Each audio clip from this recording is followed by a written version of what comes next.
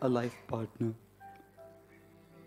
Ladies and gentlemen, a girl came up to me, 19 years old.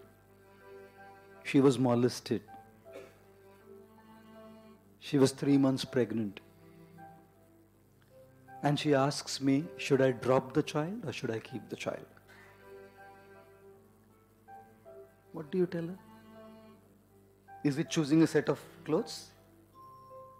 Is it making a choice between this girl or this guy or that guy based on whichever gender you are? Is it as simple as choosing something to eat from a menu card? Ladies and gentlemen, life is not as easy as it seems when it comes to making complicated choices like these. Guys, don't abuse someone's life.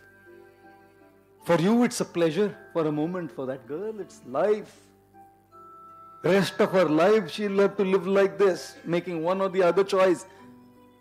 And someone has put that girl into such a situation. You know?